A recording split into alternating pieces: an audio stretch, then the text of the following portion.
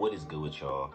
It's your boy Curdy Bo, and I am back with another big body banger, man. And in today's video, I'm about to just be showing y'all how to use Autotune. Before we get into this video, make sure y'all like, subscribe, and comment, man. You already know the vibes. And stay tuned for more big body bangers, man. You already know we on the road to 12K.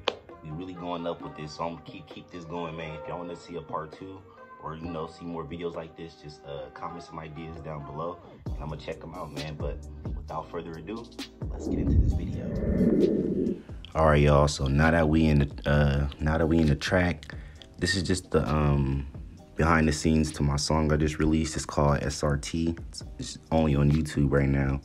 I'm gonna let y'all get a little listen to it, and then I'm gonna just show y'all, how I got down and how I used my Autotune.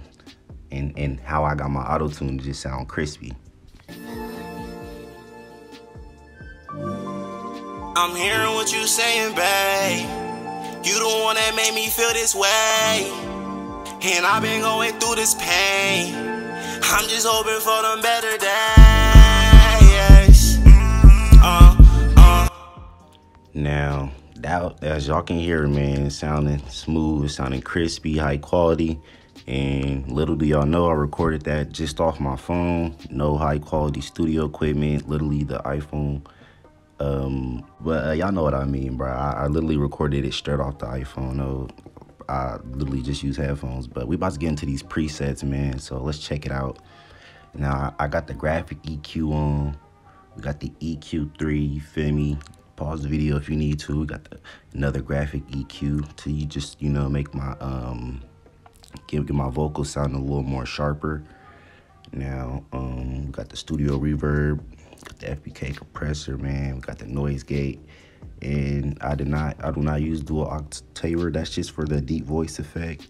But usually what I do is I use the graphic EQ. I put on the graphic EQ first, do my EQ3, throw my graphic EQ back on, and then the rest is just history, But now we about to look into my Autotune. And as y'all can see, it's a 90%.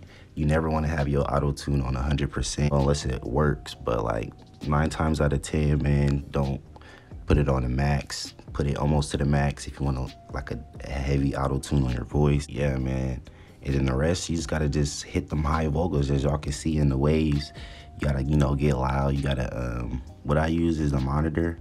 I turn the monitor on and I listen to myself. I play around with little melodies just to see how I sound, man. Yeah, don't worry about the key. I'm pretty sure Bandlab automatically sets the key as soon as you put the beat on, man. But yeah, bro, Autotune is really easy to use. You just gotta, throw a dope preset on there, turn it up to like 80, 90, and you good, man. But hey, I'm gonna catch y'all on the next one. Hopefully y'all enjoyed this video and gain some value from it, man. Make sure y'all like, subscribe, and comment. We on the road to 100K.